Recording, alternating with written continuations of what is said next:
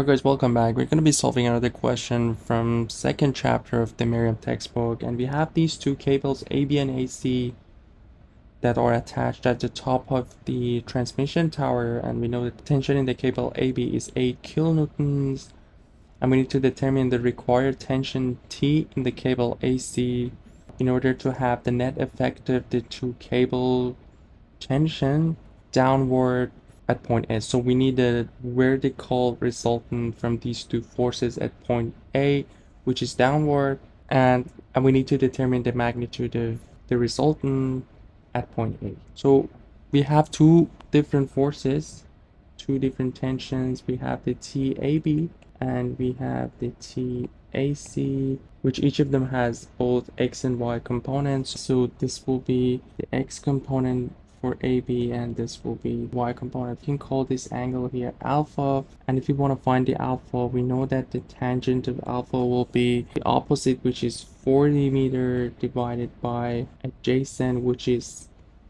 what we have from here to here, 3 plus 20, 50, and from here we can find alpha, which will be 38.7 degrees.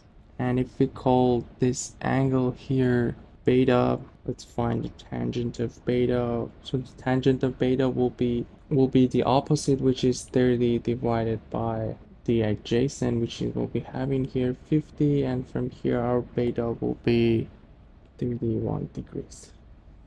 So now that we have the angles, it's easy enough to find the X and Y component. So obviously our R only has Y component since it has to be downward. Now let's call our X and Y like this in here. So that means that Rx, which is the sum of all forces in X, has to be 0. And what we have for Rx, we have the X component of TAB, which is negative, so we have minus. And from the question, we know that TAB is 8. So 8 times sine of alpha will be our X component, so sine of 38.7 degrees.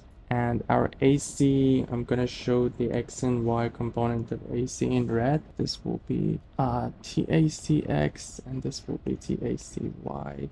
And forgot to show the other one, so TABY in here, and this will be TABX. And for TACX, we will have, so first of all, it's positive and the tension is T.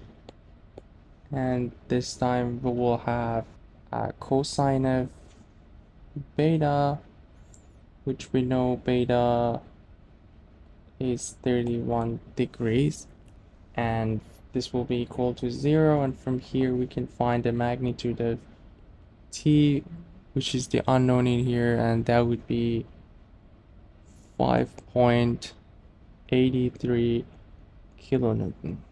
And it's easy enough now to find the R. So our R would be only Ry, and we only need to find the sum of all forces in Y direction.